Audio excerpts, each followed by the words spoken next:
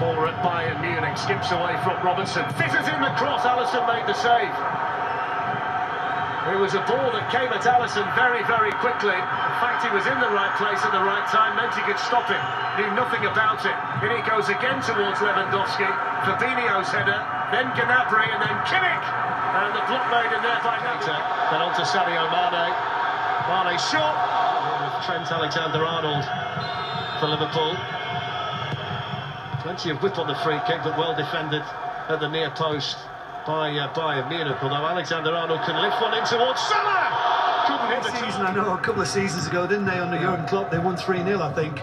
But it's a big ask now, big ask. And you're going to see a very different Bayern side, a Bayern side with much more attacking freedom in that second leg.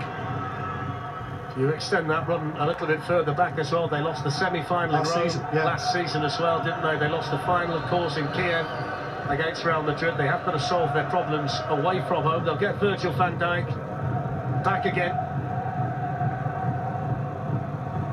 Liverpool know they've got to go away from home and score in the Allianz.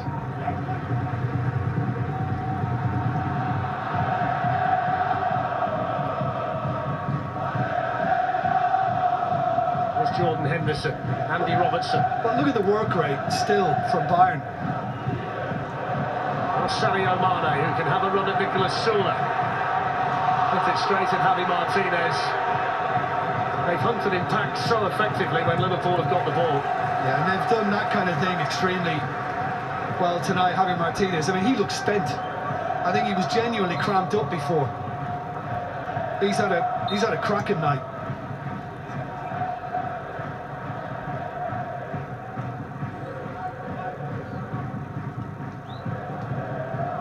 By Thiago to Ribéry.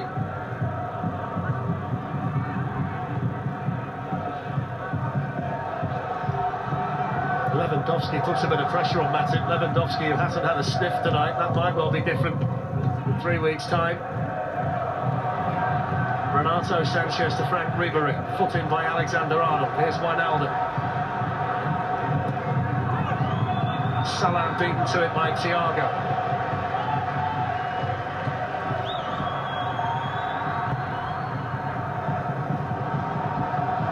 I think the one thing you might find away from home in the second leg, though, Jim, is a bit more space in behind the central defenders, with Bayern being the home team. Liverpool's speed on the counter-attack in particular might well be more of a factor over there. Well, absolutely. I mean, for example, the discipline we've seen from the fullbacks tonight won't exist in Munich, because they'll be very much on the front foot.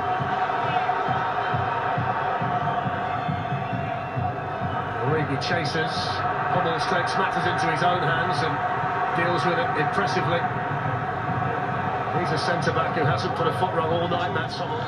Well, there is the full-time whistle, which does represent the half-time whistle, and you've got to say, advantage Bayern Munich at half-time. A superbly drilled away performance by Niko Kovac's team, snuffing out Jurgen Klopp's Liverpool.